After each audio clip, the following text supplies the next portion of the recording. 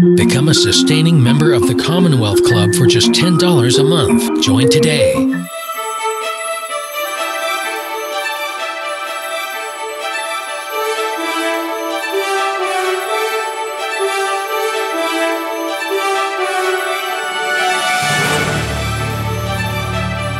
Hello, and good morning to those of you on the West Coast. Good afternoon to those of you who are with me here on the East Coast. My name is Yoni Applebaum. I'm a senior editor at The Atlantic. I'm pleased to be the moderator of today's event, a Commonwealth Club program, The Future of American History Education, What Now? This program is part of Creating Citizens, the Commonwealth Club's new civics education effort, launched in 2020. Today, I'm joining you from Washington, D.C., and there probably couldn't be a better place or time to discuss these questions. As I speak to you, straight down 16th Street, there is a rally at the White House. Congress will be sitting at 1 o'clock to count the electoral votes. Meanwhile, election returns are still rolling in from the state of Georgia, where it appears that the pastor of Martin Luther King's old church has just won election to the United States Senate, and Democrats appear poised to, with 50 seats, control the Senate going forward. These are historic times, and we're not quite sure what history will make of them. But it's a good time for all of us to meet today and think about what we make of history. There is anger in the streets here in DC, and there is passion and excitement and engagement. Among the many questions that we ask today are, what does this mean for the education of America's students, particularly around history and the foundational principles of our democracy? Over the past year, the president has pushed an effort around patriotic education and American ideals, in part in pushback to the New York Times' 1619 project, but also well beyond that. He launched a 1776 commission to promote study of America's founding principles as he sees them. Today's discussion will focus on these issues and the road ahead for American history education. I'm joined today by several terrific experts to discuss these issues, including Jane Kamensky, the Jonathan Trumbull Professor of American History at Harvard University, and the Forsheimer Foundation Director of the Arthur and Elizabeth Schlesinger Library on the History of Women in America at the Radcliffe Institute for Advanced Study. Working with colleagues across the United States, she serves as one of the leaders of the National Endowment for the Humanities and Department of Education funded project, Educating for American Democracy, a roadmap for excellence in history and civics for all learners. Ian Rowe is a resident fellow at the American Enterprise Institute, where he focuses on education and upward mobility, family formation, and adoption. He concurrently serves as a senior visiting fellow at the Woodson Center and a writer for the 1776 Unites campaign. And Michelle Herzog is a history and social science coordinator for the Los Angeles County Office of Education, responsible for providing professional development, resources, and support for K-12 social studies educators throughout the 80 school districts of Los Angeles County. She served on the Educating for American Democracy Steering Committee. One important housekeeping note that I have for you before we get started. If you have a question for me or any of the other panelists today, please use the YouTube chat feature. Questions that are asked there will be sent to me throughout the program, and I'll try to pose as many of them as I can to our panelists. I really couldn't think of a better group to be talking with today as we discuss this critical moment and take stock of where we are and how we see and teach the past. And with that, I want to begin by turning to Professor Kamensky and asking her for her thoughts on how to think about these issues, particularly at this moment. Thanks, Yoni. It's great to be with you all today. As Yoni said, I come from higher ed and a pretty rarefied corner of higher ed at that. I teach the American Revolution at Harvard, offering the first lecture course on the subject in decades, which is a story in itself. And in that class, I aim to share cutting edge scholarship, much of it on the violence of the Revolutionary War, which was our first Civil War, and on the ways that the American founding was shot through with the histories of slavery and dispossession. But I also mean for students to take up the work of the American Revolution as a fragile and ongoing project for which their generation bears ultimate responsibility. And in many ways, it's that work and the sense that higher ed needs fresh thinking about its responsibilities to primary and secondary ed that brought me to Educating for American Democracy, along with Michelle. As a scholar, I'm interested in what we might call the civic humanities, deeply researched, complex, and verifiably true stories told with a lot of why, with explicit civic purpose.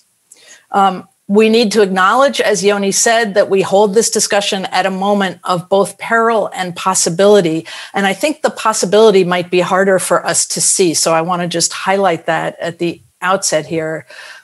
We've seen tremendous citizen engagement in the course of the long, vicious 2020 election season. And that's a very good thing. That engagement is not always informed, and it too rarely foregrounds the common good or the sense that Americans are one people who can disagree constructively rather than existentially. And those are bad things. We've seen grassroots groups and social media groups from the New Georgia Project, which seems poised for triumph, to Michelle Obama's When We All Vote, undertake tremendous civic activation efforts at massive scale. That's a good thing. But they're playing catch up, educating generations of adults who haven't effectively learned history and civics in schools, and who are too belatedly being given the keys to the country. So we have work to do in schools from pre-K through grade 20 and beyond. If the Educating for American Democracy approach, which we can tell you more about, takes root in primary, secondary, and post-secondary ed, I like to think that we could create a virtuous circle where more students graduate from high school wanting to learn still more about history and government in their post-secondary lives, creating, for me, more history and government majors, and then where more history and government majors want to be K-12 teachers and see that as the glorious civic work that it is. So from my very fortunate perch at Harvard, I can't think of anything that I'd like to have my classroom see and do more. Ian, Jane has given us reason for optimism and a reason to think of this moment as one of opportunity. How does that match your mood as you survey the landscape of history education? Yeah, well, thank you very much for the opportunity for being here. It really does feel like we are living in history. You know, my context is that for the last 10 years, I ran a network of public charter schools in the heart of the South Bronx and Lower East Side of Manhattan. 2,000 students, almost all low-income students, Black and brown students, who all in search of a better life. You know, like my own family who came to this country in the 60s. We understood, my parents certainly understood the country's history of racial oppression and that their own children might face challenges based on race and other factors. And yet they knew that there was an essence of this country, that there were a set of core values around family, faith, hard work, entrepreneurship, that if embraced, could create a pathway from persecution to prosperity. And I think, you know, with all the flaws that do exist in our country, that's something that has always struck me as so important, that these principles are worth fighting for. And one of the challenges of creating a sense of possibility in young people is to ensure that they actually have a deep and full understanding of the country that they live in, that they come to understand, even after learning all of the flaws, all of the abuses, that we live in a good, if not great, country, a country that isn't necessarily hostile to their dreams.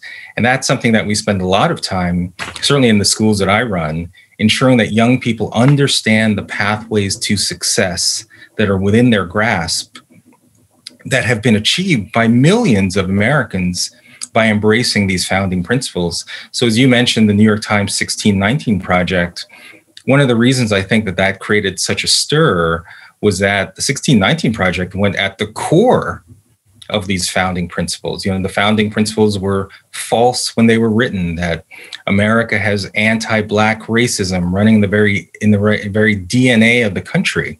Imagine if you were a Black kid in the heart of the South Bronx, you're 9 or 10 years old, or in Buffalo or Newark or Chicago, any of some of these worst performing school districts in the country where that curriculum has been embraced. And that's the message that you're hearing about the United States.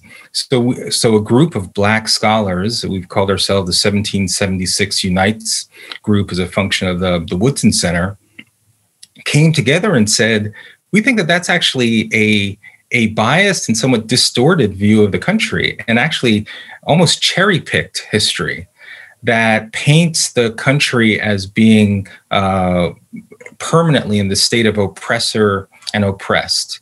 And we need to ensure all of our kids have a full and complete understanding of everything that has transpired in the United States. So we've even gone to the level of creating a curriculum, a 1776 Unites curriculum, that seeks to tell, again, a more complete story. So, for example, the Rosenwald schools, which many educators aren't aware of, but in the early 1900s, Booker T. Washington and Julius Rosenwald, at the time, the CEO of the Sears Company, which was the largest retailer, Booker T. Washington had a vision for exemplary education in a time of segregation. And they partnered together to build more than 5,000 schools in the South exclusively for Black students. And the demonstrated record of increased literacy, community involvement is just extraordinary. One of the most empowering stories about Black self-determination under incredibly adverse conditions. And yet not a single mention of the Rosenwald schools in the 1619 Project. So our curriculum is seeking to tell all of those stories so that we understand, warts and all, what America has represented and what should be part of a history curriculum for all students. And let me just close by saying, in chapter 13 of de Tocqueville's America, he said, quote, "The greatness of America lies not in being more enlightened than any other nation, but rather in her ability to repair her faults," end quote. I've always found that quote really empowering because it accepts that America has a flawed history, and yet it has a foundation of principles that allow it to bravely and courageously confront those flaws and continue to move toward this idea of a more perfect union.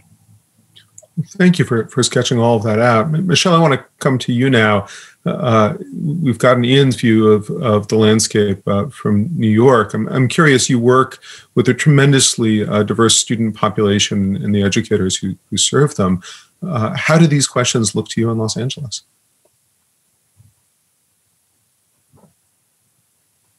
It's a great question. And again, I want to join my colleagues here in thanking you for the opportunity to talk on this topic.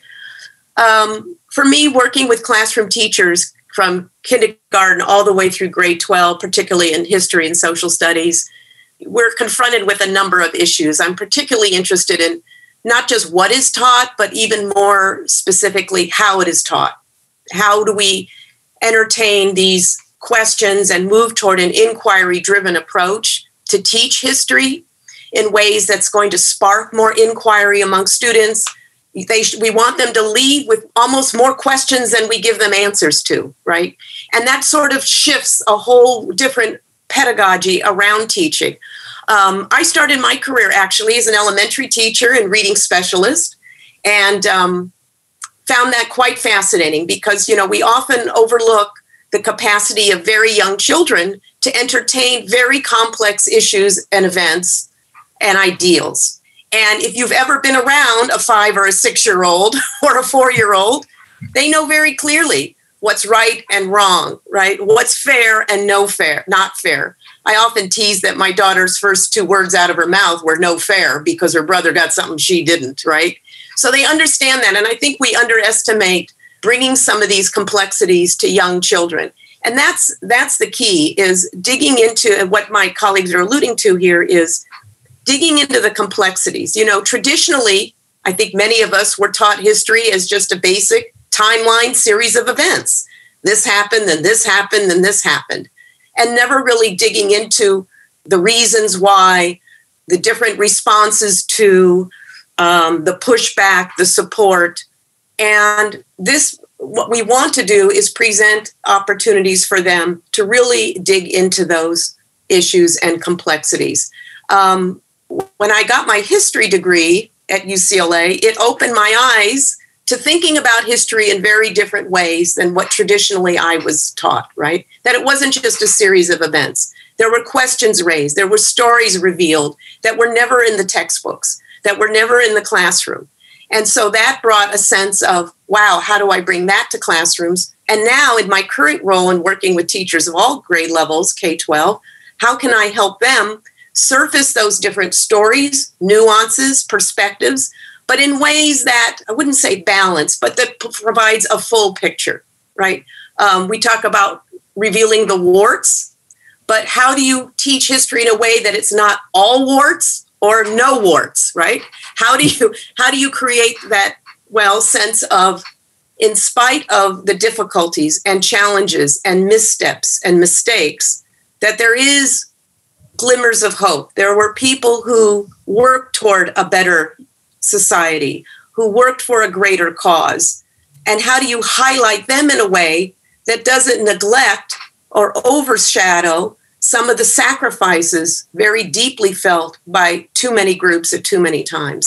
So that's kind of where I work with teachers and try to help them move to thinking about history in those ways and building their sense of understanding, expanding their knowledge base, so that they can teach it. One of the big challenges for them is, I think in many states, and when I was president of National Council for Social Studies, I was able to meet with teachers across the country and found very common issues. The vast, not just depth, but huge breadth that they are expected to cover.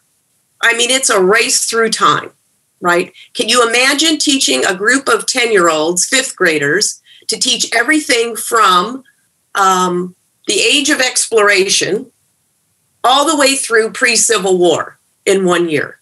I mean, to do it well, it's virtually impossible, especially at a time when social studies is marginalized in the elementary grades. So they're running a race against time to cover everything, but then helping them to do it well is the big challenge, and giving them the background and confidence to do it with these tools and abilities and background knowledge themselves to feel confident in doing so. It's a big challenge.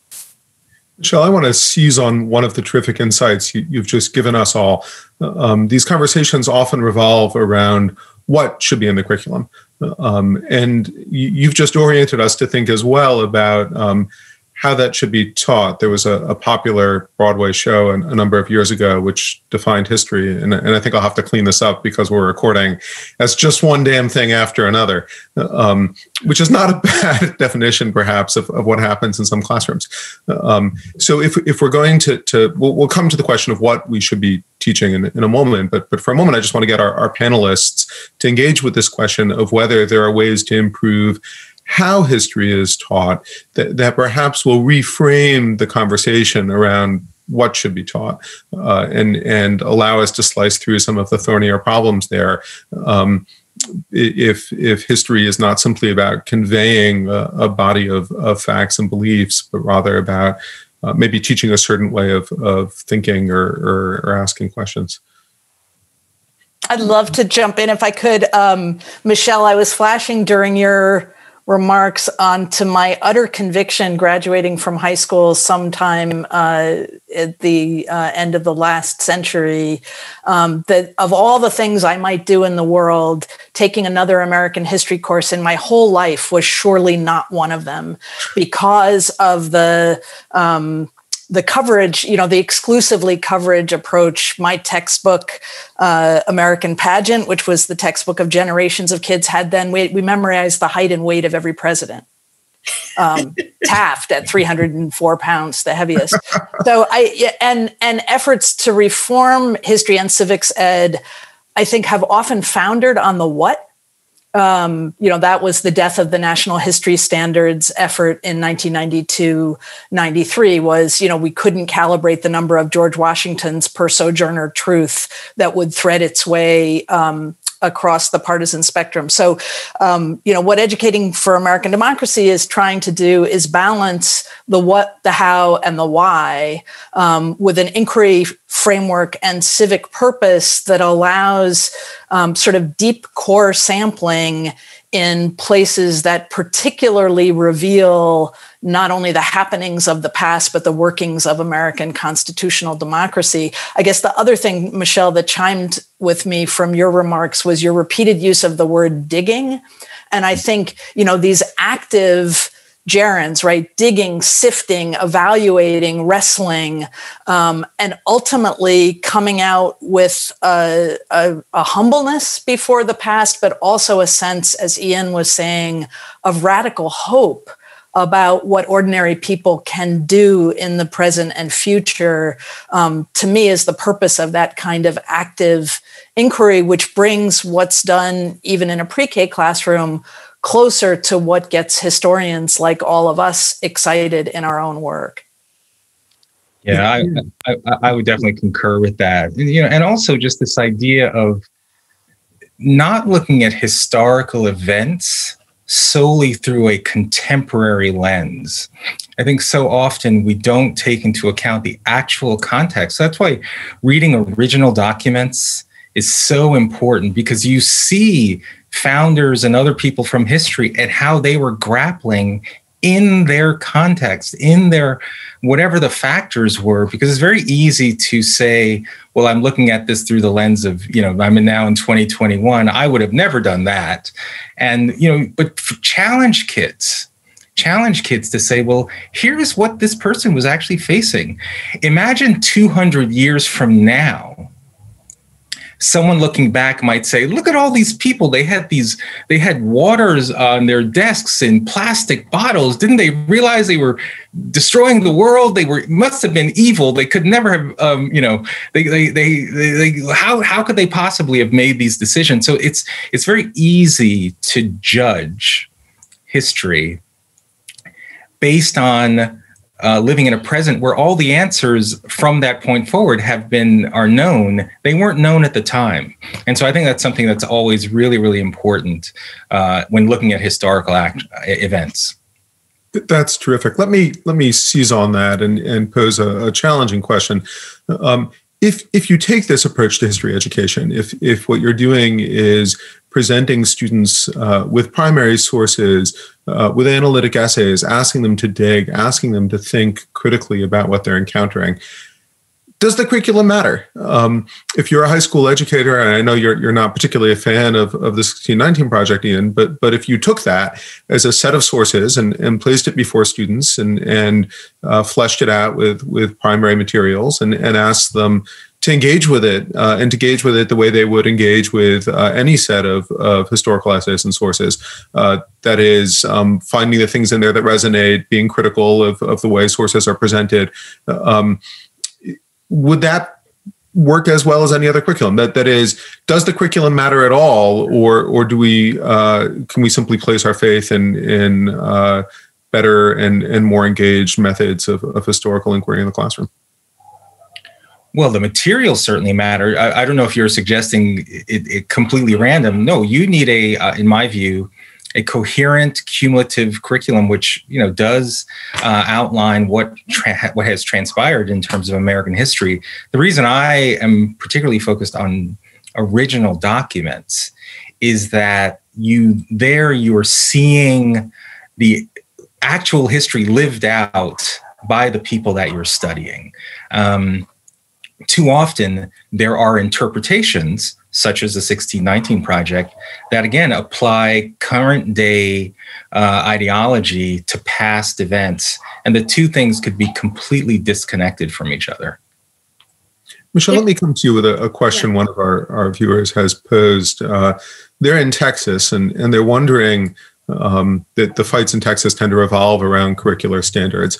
And they're wondering whether the focus on the curriculum crowds out the possibility of project-based learning, whether the effort to get everything into a single year in the survey from the first encounters all the way through to the Civil War or the present sort of ends up requiring a certain kind of pedagogic approach. Is that something you've wrestled with at all?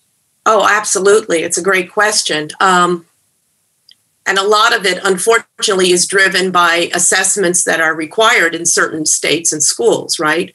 So if there is an assessment required at the end of the school year that's going to cover content from this vast breadth, teachers are really challenged to cover all that. Because let's face it, let's say you're required to cover, say, 100 years of history during a school year, and it's on U.S. history in the 1800s. You could spend all year just on the Civil War and still not cover it as adequately as you would like, right? And you can do it and do it really well, but you have neglected covering those other content areas that might be touched on the test, that students may not be able to perform. So there's that pressure, right, to just go quickly through that kind of thing. And that's the challenge. And often they're right. We'll crowd out project-based learning or inquiry-driven instruction or deep analysis of primary and secondary sources. So there is a real tension there. What I have found in some areas is going back to local control.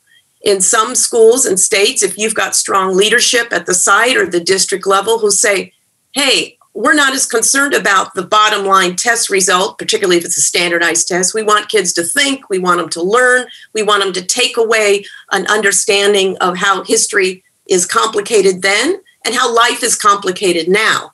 But that takes some really strong leadership at different levels, and to convince your school community, well, how much does the test matter? Because the reality is it does matter a lot in a lot of areas. And so that's a tough question. So in California, they dropped the assessment for social studies. Well, that's a double-edged sword for us, right? Because if it isn't tested, the subject gets marginalized, we get less support, pretty soon it's less and less taught.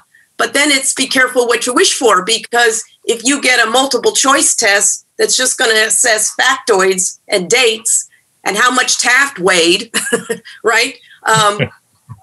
You're not going to get to that deep historical thinking that we're all aspiring teachers and students to come away with. So I feel like the discipline is almost unique at the K-12 level in its allegiance to breadth as the reigning concept, right?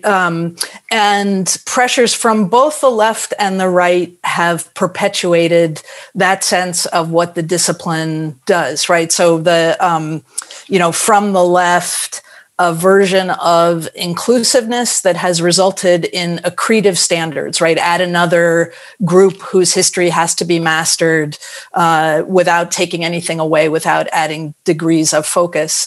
I wonder, in the Wikipedia world, where anybody can learn quite well verified content about anything at the click of a button, and where our 5-year-olds can do it more adeptly than we can, what we might learn from the STEM disciplines, which don't have this concept of breadth, but have a concept of foundation and activatable knowledge that is experimental and phenomenological at the very earliest stages, but that also has, borderline axioms and truths that, things don't fall up.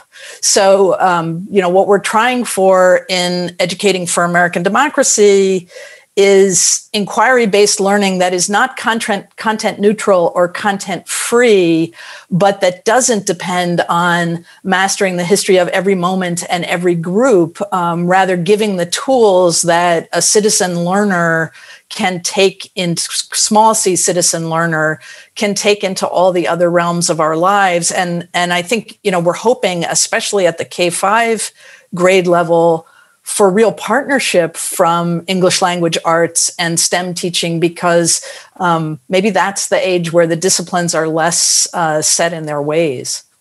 But how far can you push that? And I ask this, I sort of wonder, could you do a history education which is solely based in America in the 20th century and rely on students to go on Wikipedia to find out that there was a revolution? Like, are there limits to that kind of pedagogic approach? Well, you can have culminating projects that require that kind of interdisciplinary analysis. Yeah, I think you can. I mean, as Michelle said, a lot of this has to be coordinated, similar to what it sounds like you experienced in California. In New York, in 2010, the State Department of Regents decided to eliminate the social studies exam. And literally, you can see over the last 10 years, the amount of time in the average school day where a kid was getting 5 days of social studies and history, great substantive content, now on average is only between 1 to 2 days. And that other time has been replaced by content-free material, which is all about finding the main idea without actually adding substantively to the body of knowledge that kids need. I mean, it's a very Edie Hirsch, but that kids need to function in our society. So I do think there's a way to get there. There has to be coordinated agreement, though, that assessments, in addition to curriculum and standards, are all working in line with each other as opposed to actually working in opposition, because that's what we've been getting through these assessments.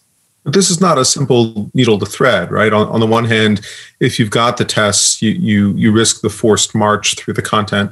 And if you junk the tests, then you're test design. But that's test design. No. Right. That's test design. We've advocated a lot for performance-based assessments, right, in history. That can really measure some of the deep critical thinking we want to see. And to add on to what Jane's saying, I think this is a good opportunity. I don't mean to paint such a grim picture, but if you look outside of history instruction, the way STEM is taught, the way math is taught now, even English, especially if you're a state that's adopted the Common Core or the Common Core approach, it's about problem solving, critical thinking, going beyond the Wikipedia approach to teaching.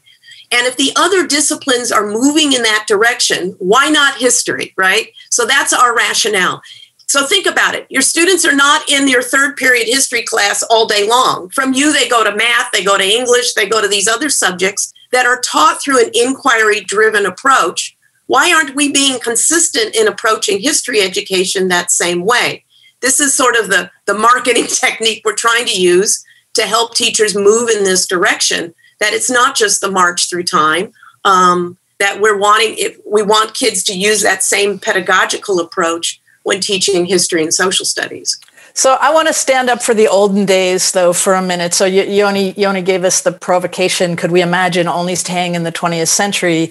I'll plant two flags. First, teaching American history to the students of America in the United States.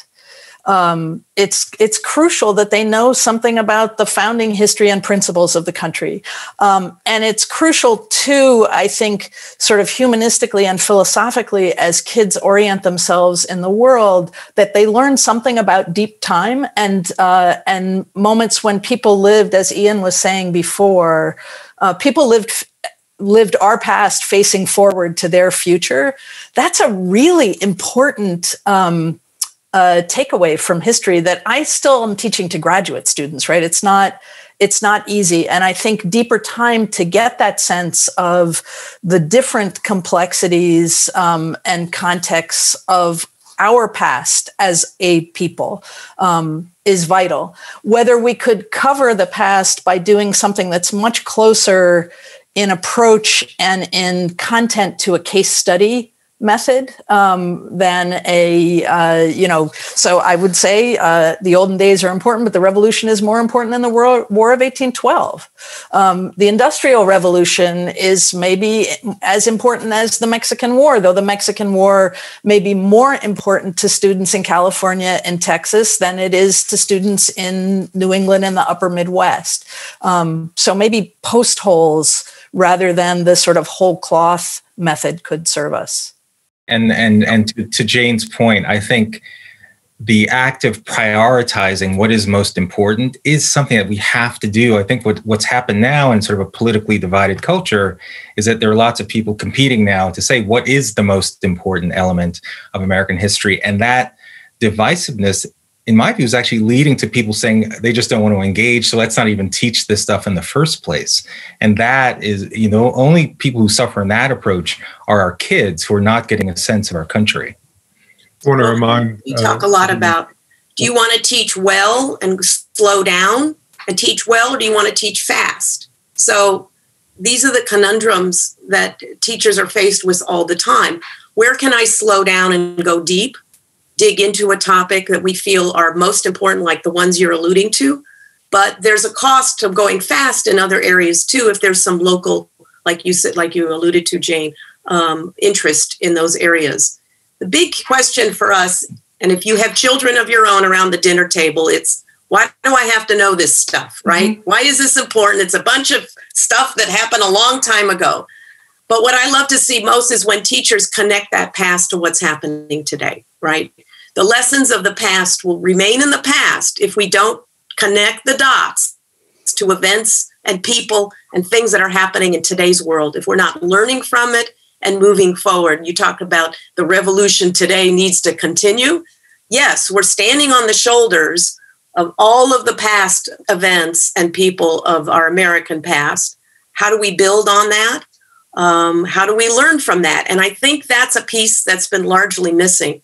When we talk about civic learning, that's where it leads right to civics, right? How do we engage and make history today by learning about what works, what doesn't work, and building on our own knowledge to create a better society for all? I want to ask how to thread another needle, but first I just want to remind our audience that you can submit your own questions for the panel by putting them in the comments of the YouTube stream. And the question I want to pose, Jane, and I hope you'll jump in here. There is a certain tension that I'm hearing, where on the one hand, Ian tells us that the danger of many contemporary history curricula is that they see the past through the lens of the present. And Michelle reminds us that students need to understand that these are foundational pieces of knowledge that they're going to require in order to interpret the present. And if they're not making those connections, they won't be engaged. Is that a false tension? Is there a way to thread that? No, I think part of our sense of that tension comes from the fact that first higher ed and then PTAs and K-12 evacuated these spaces in the last moment of partisan collapse in the late 1960s, right? We waded out of this territory because it seemed too fraught, this tension between the immediate relevance of the present and the sort of stable content of the past. So I'm interested in how we can be true to the past and teach the ability to evaluate closer to objective truth and farther from objective truth. That's clearly needed in our society, but also empower teachers and their parent communities to be courageous about wading into subjects about which there is disagreement, in order to teach those evidence sifting skills that will allow us to disagree better, more civically and more productively. So, Ian and Michelle, with their K-12 experience in different ways, have a much better sense than I do about how to empower not just the great teacher, but the average teacher to be skillful and fearless. So not just good rather than fast, but also courageous and yet supportive. How do you do that? Ian, we've got a high school teacher in our comments who says that they increasingly feel like they are walking on eggshells in the classroom. What would you say to that teacher? Thank you for doing your job on a day-to-day basis. I empathize with it. One thing I'll say in defense of the 1619 Project is that they clearly have unearthed a desire for teachers like your questioner to grapple with these questions with their kids. America has a very complicated history. And so teachers are yearning for materials to tell that story. With the group that we launched, 1776 Unites, we created this curriculum, again, because we thought that the 1619 Project was so cherry-picked to fill in this narrative of a racist and irredeemably racist country. We said, you know what? Let's use a strategy of storytelling. Let's create great materials that teachers that are interested in teaching this can feel more confident that they can have these discussions. So, for example, Biddy Mason, who was a woman born a slave and ultimately died a millionaire and a philanthropist, an incredible story. We now have a whole curriculum unit on Biddy Mason that goes through the life that she led, the struggles that she had to overcome, all of the abuses, and yet she was able to embrace these principles around faith, family. She was a great entrepreneur. Those are the ways in which we're trying to connect the past to the present. Because at the end of each unit, we want to ask the kids, what did you see in Biddy Mason's story that you think can resonate with your own? And how do you think you could now apply this in your own contemporary life? We think those helping teachers, by providing these kinds of materials that, again, that we think tell a more complete story that's not running away from the negative aspects of our country, but also highlighting those stories about average individuals who were able to overcome by embracing principles that are as available to you today as they were 200 years ago. And, thank you to that teacher, but, take a look at our 1776unites.com website. There's curricula there that hopefully can help you have those kinds of conversations without walking on eggshells.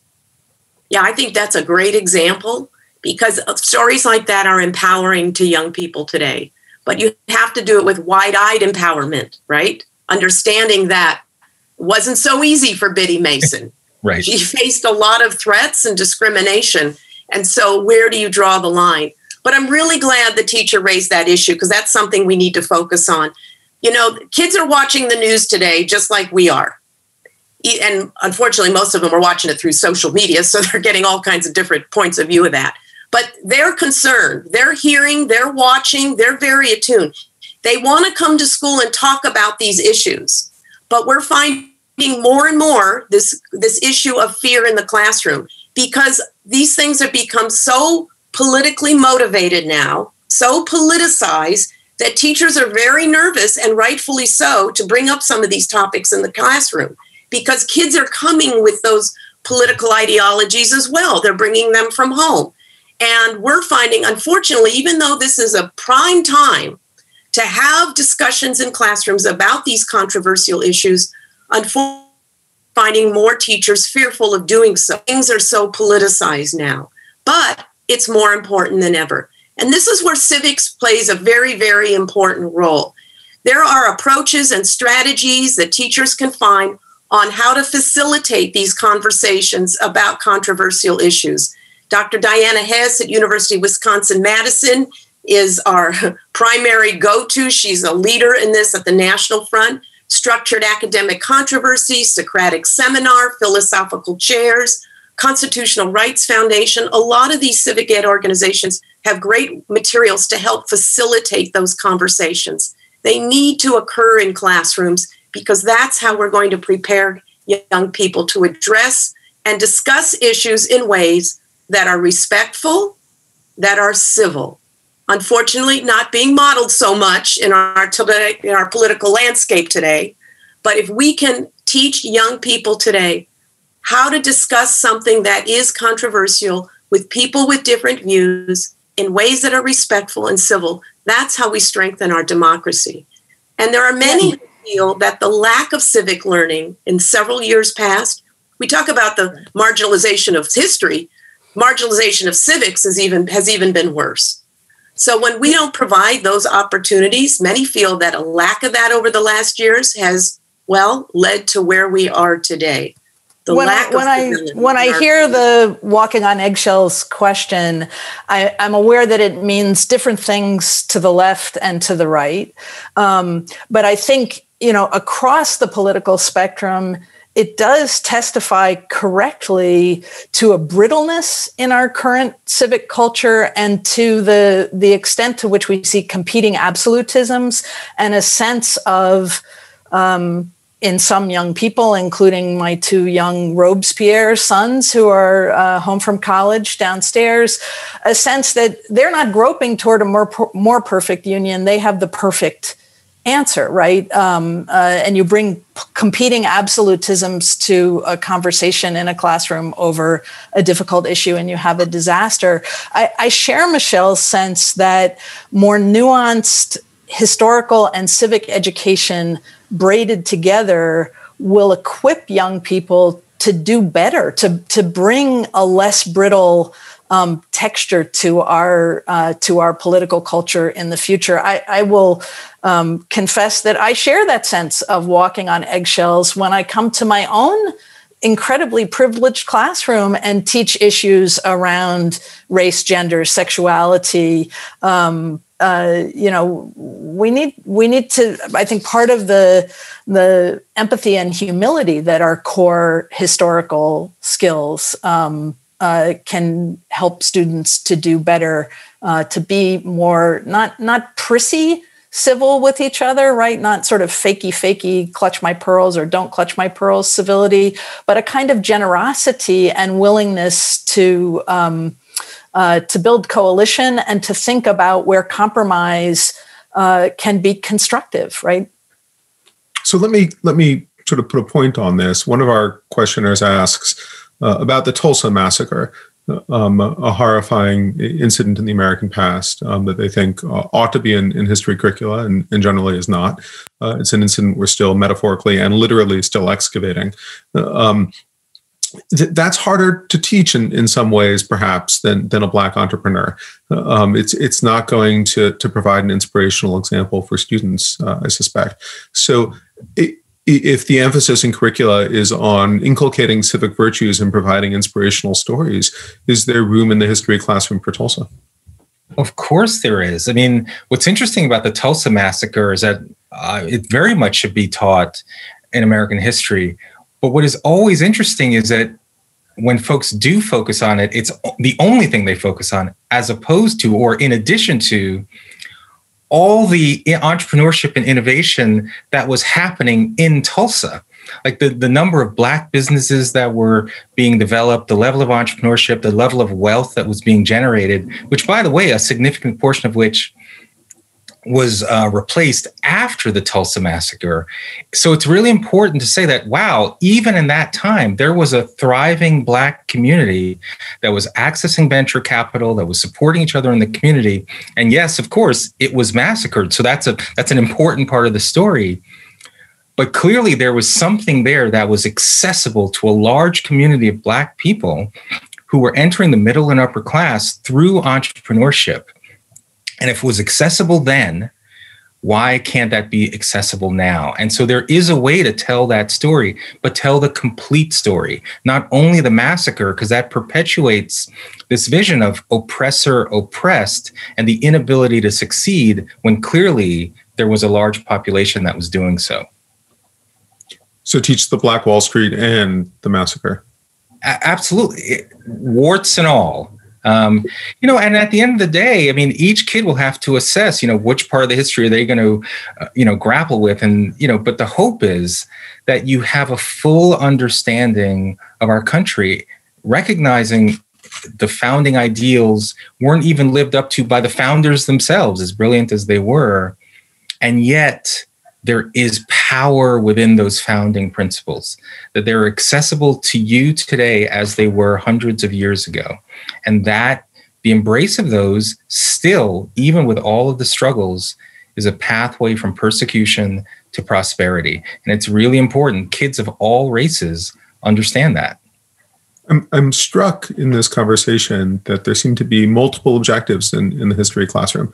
And perhaps I'm misinterpreting, but there's one strain of these comments which is about molding citizens, about creating functional members of the American Republic and the kinds of knowledge and skills and dispositions that we might wish them to have.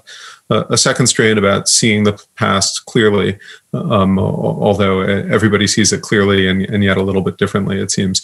And maybe a third strain about skills. And we have some questions here about whether or not students can be taught to process information, to recognize conspiracy theories, to sift fact from fiction.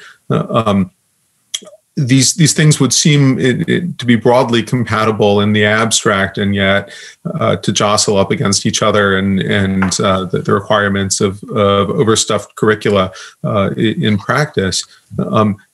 How do we weight those objectives against each other? Are those the proper objectives? Maybe is the place to start. I think it's that, and boy, even more. I mean, you think about the world our young people are in now, their over-reliance on social media, You talked about fact versus fiction. Sam Weinberg at Stanford University is doing some great work with civic online reasoning and helping teachers help students learn what's true, what's not true. When we were growing up, we grew up with, well, if it's in the book, it must be true. For young people, well, if it's on the internet, it must be true. Well, we know that's not always the case.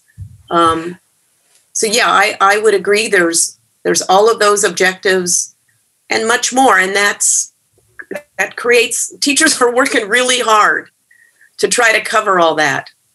And without the proper support at their school level, their district level, their state level, for professional development, for resources, they're not given all the tools that will really going to help them succeed. And I'll tell you, as a classroom teacher, I never taught any 2 years the same. Every year you'd build on the last year. You'd learn things all the time. Every class of kids was different. You were constantly adapting and working to meet the needs and open kids' eyes. And like I said, have them leave with more questions than answers. Jane, I would agree. I wanted to push back on molding citizens, which I think sounds a little 1950, right? Like where K-12 education is part of a consensus-based Americanization project that's going to work a little like a Play-Doh fun factory and take what we then thought of as a melting pot of great diversity in one end and squeeze them out as citizens at the other end. And I think part of the reason that we evacuated civic education in the post-60s era was that version of the United States and of the role of schools had come to seem false or insufficient. I think if you thought in terms of capacitating citizens rather than molding them, Yoni, you might bring those three strands together with the recognition that we're asking these young people, both capital C citizens and not, to take the reins of an incredibly complex form of government, a burdensome form of government for all of us. One of the reasons that we see, I think, the tendencies to authoritarianism that we see around the world is that democracy is so hard. It's a challenge for which we need to capacitate citizens and empower them with the skills and tools to take up its burdens. So to me, if we can do that without thinking of molding and sanding down the edges of a diversity and inclusiveness that I think we've come rightly to value more in the 21st century than we did in that earlier model, that we might bring content, civic purpose, and civic skills fruitfully together. We're not trying to churn out a succession of students in agreement with each other. We're trying to build students who disagree with each other more constructively and in a way that can help us constitute a better civic realm. Does that sound like the right vision to you, Ian?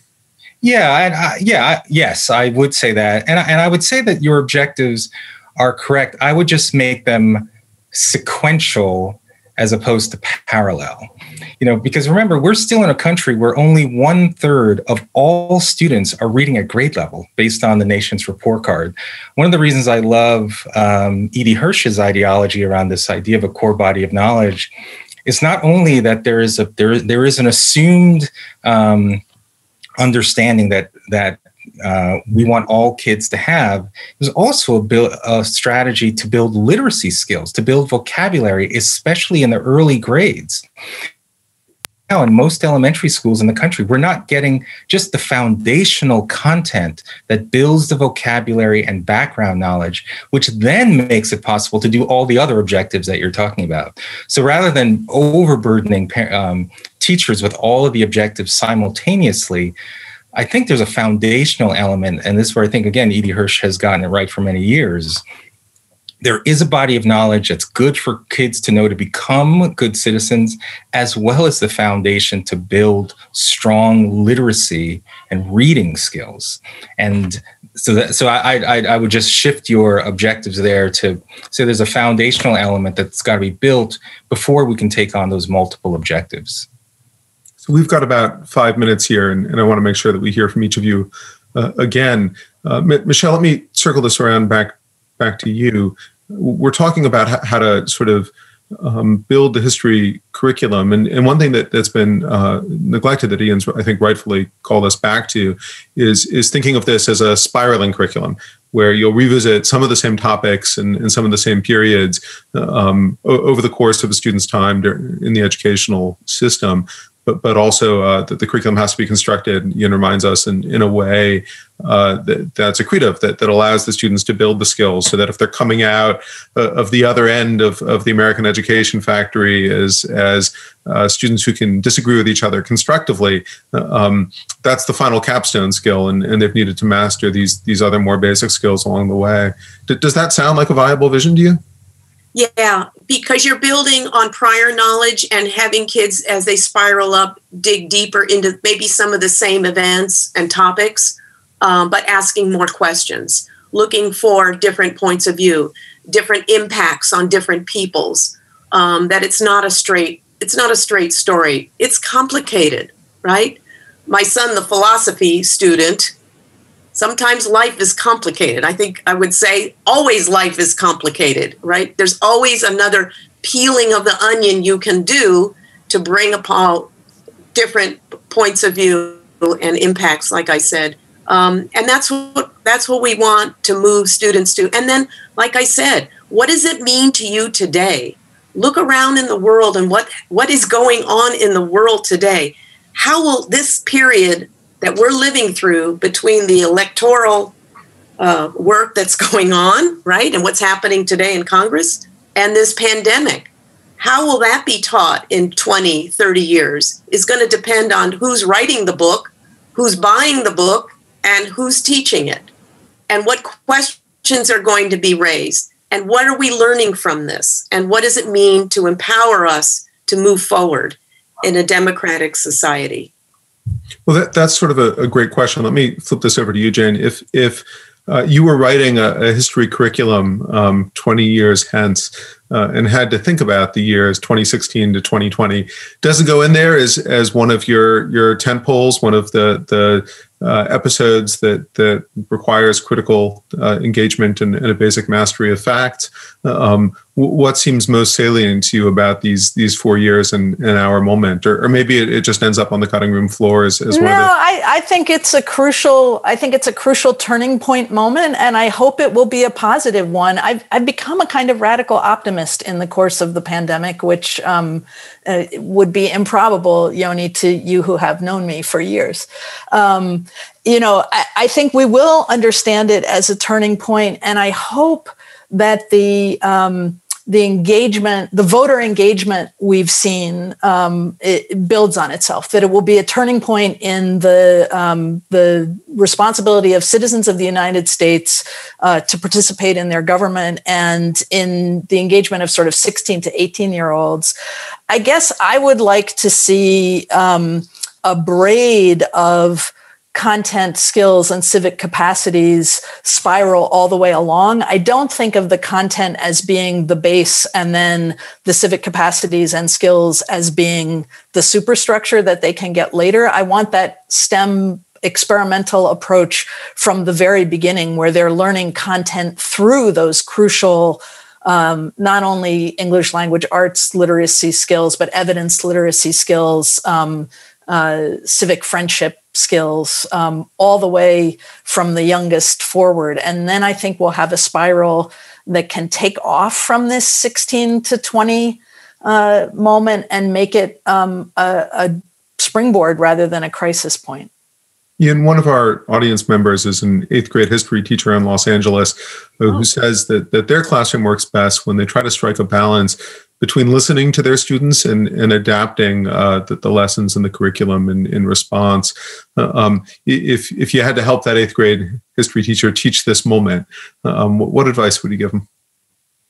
I think I'd give them the advice that each of their students, like our country, has within them the tools of self-betterment and self-renewal.